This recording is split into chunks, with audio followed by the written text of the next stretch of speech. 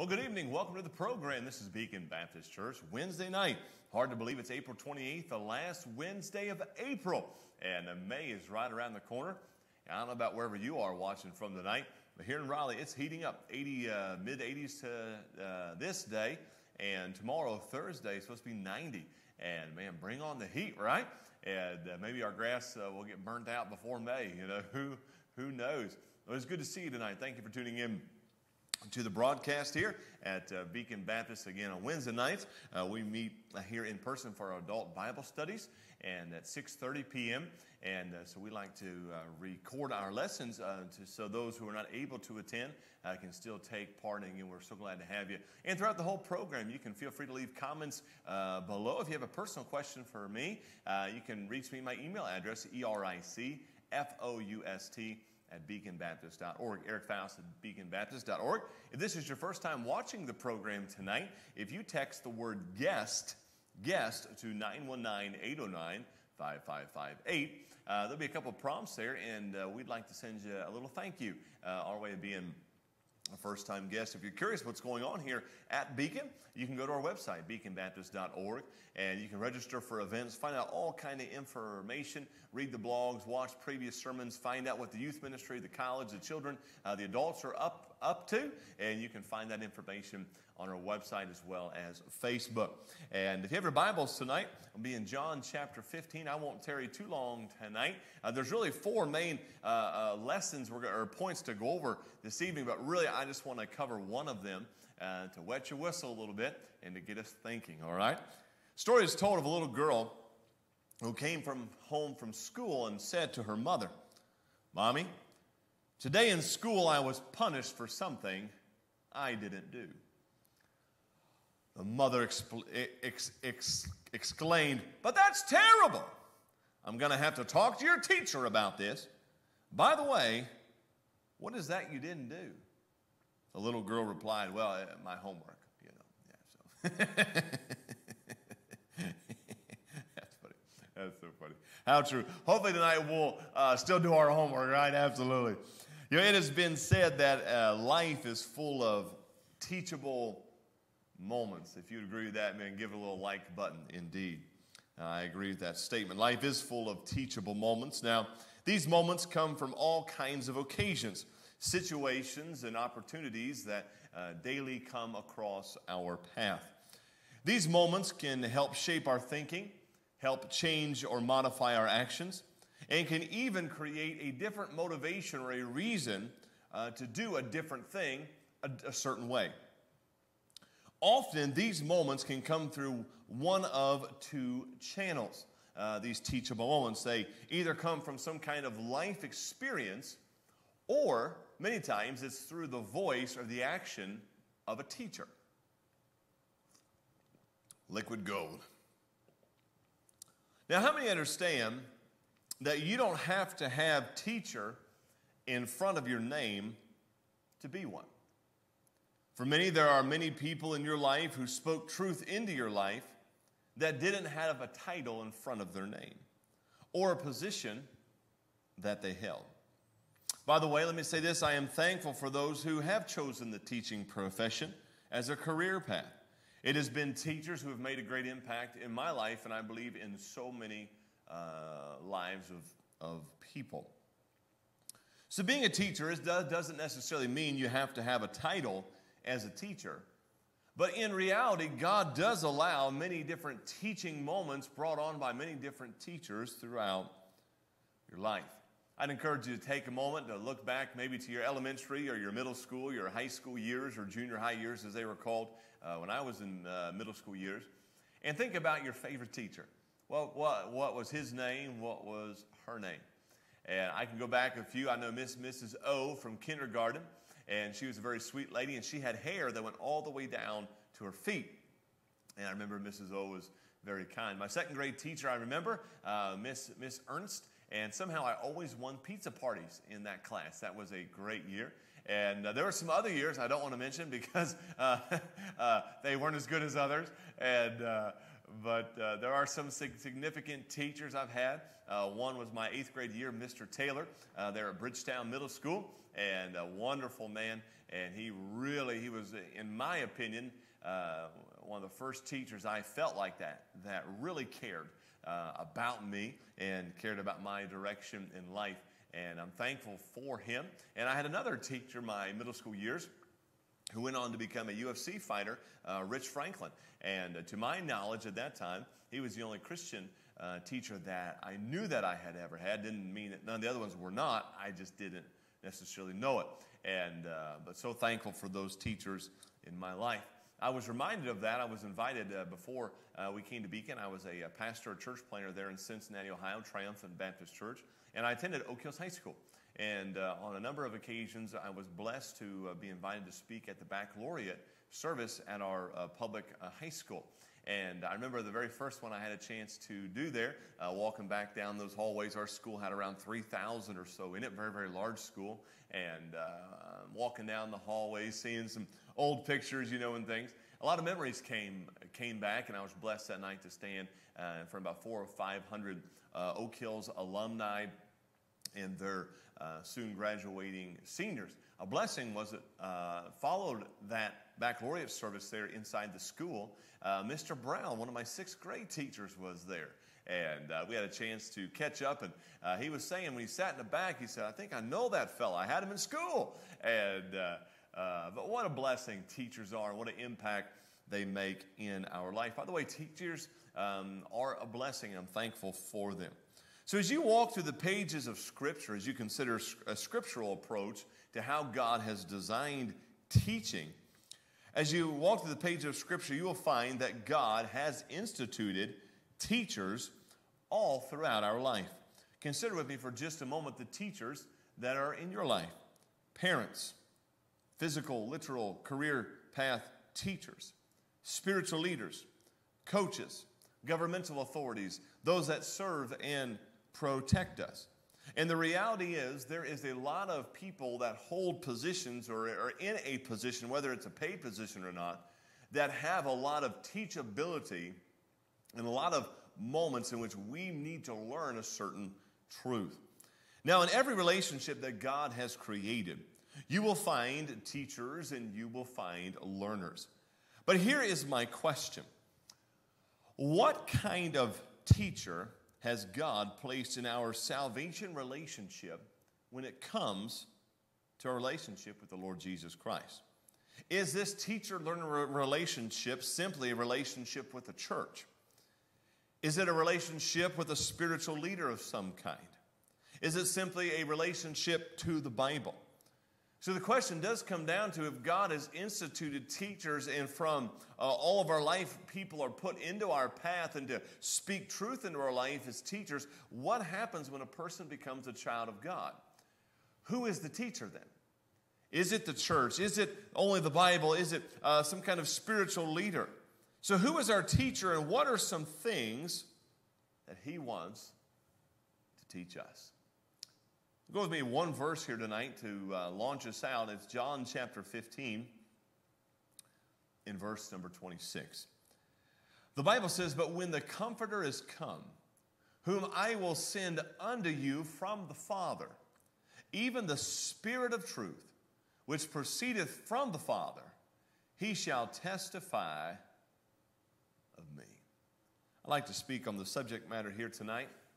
Things you can't learn at school. Things you can't learn at school. Would you join me in prayer? Father, we love you. God, I pray you'd guide us here, Lord, tonight. Thank you for those viewers who are able to attend, Lord, the online platform we have. Thank you, Lord, for those who are at home, I know, who want to be here, but, Lord, for many different health reasons, they cannot. And, God, we understand and we respect that so much, and I pray you just continue to heal them. Lord, give them hope and during this time. And we thank you again for this way to be able to meet and converse. In Jesus' name, amen. As mentioned a moment ago, the relationship of a born-again child of God is different, but also very similar to many of the other relationships God puts into our life. As I mentioned a moment ago, you and I have had all kind of teachers in our life speaking truth into us. And as you and I, if you have come to follow the Lord Jesus Christ, put your faith and trust in Jesus Christ as your personal Savior, you'll begin to walk down a road of a new teacher-learner relationship. Now, it's very interesting. God has not majestically, all of a sudden, when you become a child of God, he doesn't speak from heaven. He doesn't wake you up every morning and say, Eric, I need to put my John Wayne voice on. Eric, time to wake up. That was not John Wayne at all. Man, I'm a terrible John Wayne voice impersonator. I don't know who that was, but whoever it was, you're welcome. Anyway, the point is this. The Bible goes on to tell us, and when it comes to this relationship, God has set forth a perfect order. We understand from the Bible that the God of heaven, Jehovah, the God of all, is a God of order. Nothing is ever done haphazardly. Nothing takes God by surprise. And God has set an order for the teacher and the learner when it comes to being a born-again Christian. Now, when you and I begin to consider that, we come to understand there in John chapter 15 into John chapter number 16 that there will be many things that the only way we will learn them is through the presence of the Holy Ghost in our life. Consider God uses human instruments to share his truth. Yes, he uses his word. But the truth is the Holy Spirit of God is the teacher. You see, I can preach and I can deliver truth, but only the Holy Spirit of God can impart truth. If you got time, I'll give you a couple of verses to reference. Chapter 16, verse number, let's just go ahead and read a little bit here. Verse number 7. Nevertheless, I tell you the truth, and it is expedient for you that I go away. Why? For if I go not away, the Comforter will not come unto you, but if I depart, I will send him unto you. And when he is come, he will reprove the world of sin and of righteousness and of judgment, of sin because they believe not of me, of righteousness because I go to my Father and ye see me no more, of judgment because the prince of this world is judged. The truth is, the Comforter in John 15 and John 16 is none other than the third part of God's Trinity, the Holy Ghost. Now, over there in chapter 15 and verse number 26, the word reprove we read in verse 8 means to convict or to convince. It's interesting, in this text, there's basically three things you'll never learn at school that the Holy Spirit wants to teach us. The first is the truth concerning what sin really is all about. Number two, the truth concerning righteousness. And the third, the truth concerning judgment. You know, the need of this hour, as it has ever been, is truth. Truth is the issue here in this text. You know, there is a cowardice that is afraid of the truth. There is a laziness nowadays that accepts part of the truth. There's also an arrogance that thinks it knows all about the truth. But there is a true humility before God that opens the heart to receive what the Holy Spirit of God wants to teach you and wants to teach me. The truth is only when we have been saved can we know the three tremendous truths about sin, righteousness, and judgment. We begin to understand what sin is, what righteousness truly is, and what judgment is all about. Now, we may understand them intellectually speaking, but we will never know them until the Holy Ghost of God teaches us these things. So for the next few moments, let me just kind of highlight, let me give you the overview here, if you would. Then let's just dive into one for time's sake tonight. We first will come to understand in John 16:9, the truth concerning sin. Number two, where do I want to write that down at? Let's see, it's on the next page. Wait, no, it's not. Number two, the truth concerning, I said that one right. Sorry, guys. The truth concerning sin. Number two, the truth concerning righteousness. What is righteousness all about? And thirdly, the truth concerning judgment. And so here for just a little while, we're going to just study this and try and get a few answers here to understand what the Lord is speaking of. So the Bible teaches that, again, we are all sinners for three basic reasons. Now, I'm sure if you've been in church or read the Bible for any amount of time, you've come to the conclusion that you and I are either sinners or we're not. But what's interesting here, the three basic reasons let me give them to you, and then let's dive into them. Number one, we're sinners for three basic reasons because of what we are. We are natural born sinners. Number two, where did I write that down? Let's see. I'm sorry. My notes are a little messed up here today. What did I do with that one? Well,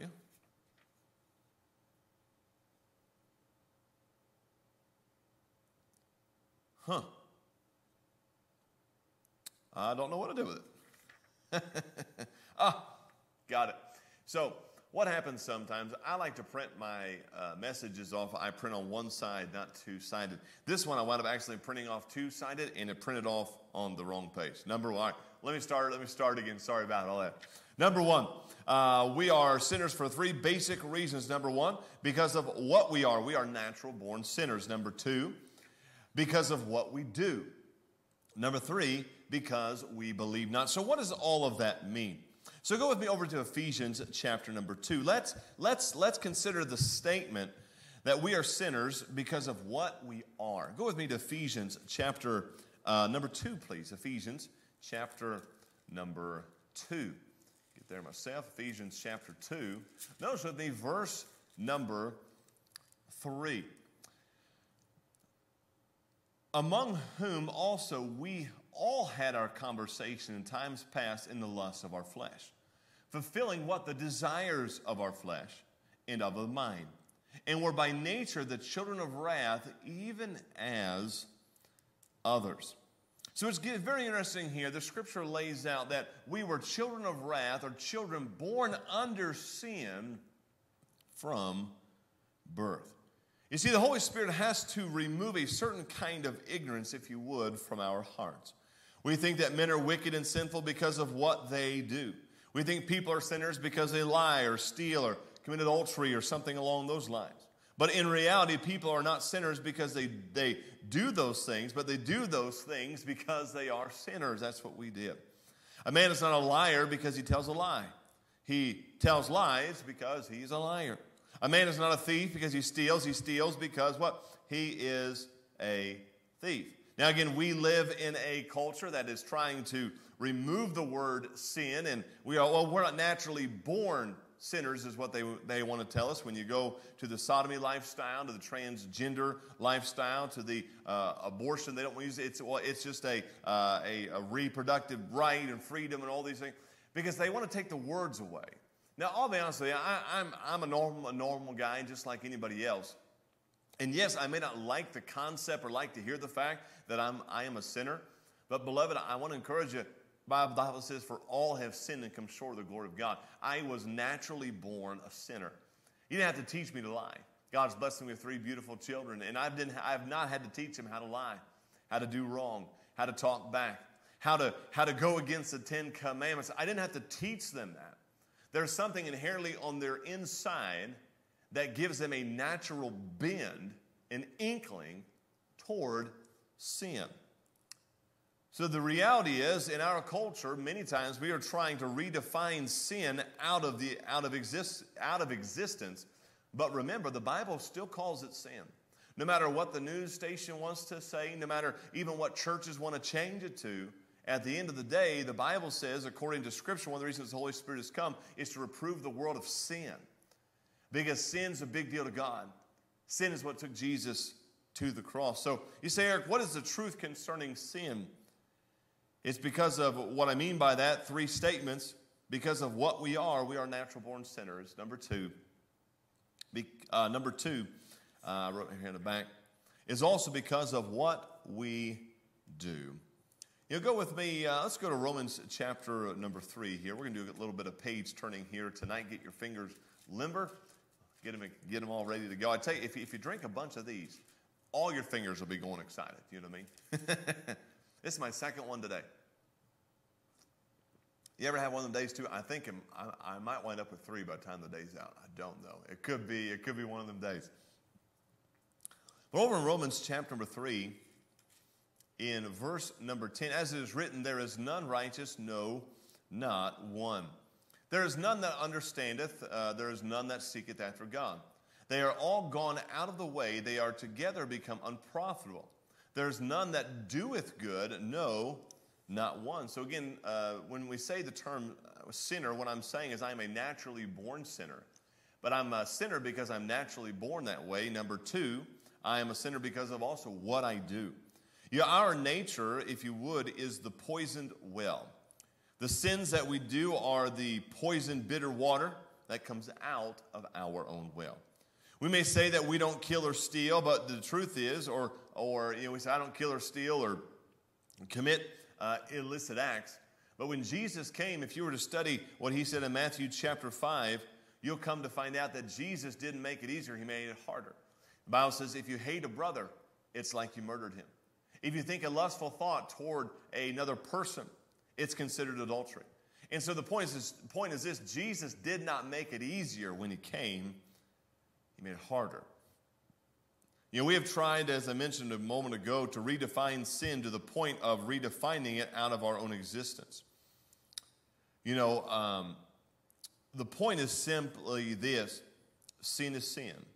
God destroyed a civilization with a flood because of the imagination of men's heart in Genesis chapter number 5. And the truth is, sin is also something that we do. It's interesting, when you study the Old Testament, you'll find a couple words to describe sin. Iniquity, sin. I just forgot I should have wrote this down. This is an extra point I just thought of. But basically, when you go to look at what sins were in the Old Testament, there's sins that I commit with my hands, sins I commit with my heart, and sins I commit with my head. And each of those sins can be different. They can be one of those three toward man or one of those three toward God. And each of those are judged differently how it works out. But the point is this, whether it's done vertically, whether it's done horizontally, sin is sin. And today you and I are naturally born sinners because we're naturally born that way, sinners. Number two, because of what we do, the things that we do, we have a bend toward. Though I know we don't want to call it certain things, but here's the point. We all have a bend that way. Number three, because we believe not. Now go with me to John chapter number 16, please. John chapter number 16 in verse number 9. It's interesting what Jesus says there of sin because they believe not on me. So again, the Holy Spirit is coming to reprove the world because of sin. And the Lord highlights that phrase, because they believe not on me. You see, the Holy Spirit of God convicts us of sin, not only because of what we are and what we have done, but also because of what we have not done. We have not believed. There is a horrible condemning sin that most of the world never thinks about. That's the sin of not believing on Jesus Christ. So what is sin? In a nutshell, sin is a clenched fist in the face of God. Sin is failing to bow the knee to our Lord and Savior. Sin is high treason against heaven's King. Only the Holy Spirit can teach us these truths about sin. When we see that we have never bowed the knee to our Maker, the one who died in agony and blood for us on the cross, and that we have ignored and spurned and refused him, then we will understand why the Bible calls us sinners. You see, unbelief is the greatest sin and is the parent sin out of which all other sins have grown. It was unbelief that caused Adam and Eve to sin in the Garden of Eden. A courtroom may convict us of crimes. Conscience will convict us of wrongdoing. But only the Holy Spirit of God will truly convict us of sin. When we understand that we have never really opened our heart and received him as our Lord and Savior, then we will seek his mercy. Again, what an amazing truth. The truth is this, as Jesus begins to speak on this particular subject matter about the Holy Spirit, one of the reasons the Holy Spirit is given is to convict the world of sin. Why? Because the world needs a Savior. I want to stop and just say this here tonight. Every person is born a sinner. I'm a sinner. You're a sinner. God's not mad at you. God loves you. God understands our naturally born condition, and he loved you and I so much that his only begotten Son came as a propitiation, a payment for the sin that you and I deserved. And I want to so much encourage you here tonight that if you do not know the Lord Jesus Christ as your personal Savior, please reach out to me. Eric Foust at beaconbaptist.org. I'd love to take the Bible and show you how the Holy Spirit of God will convict us of sin and point us to the Savior.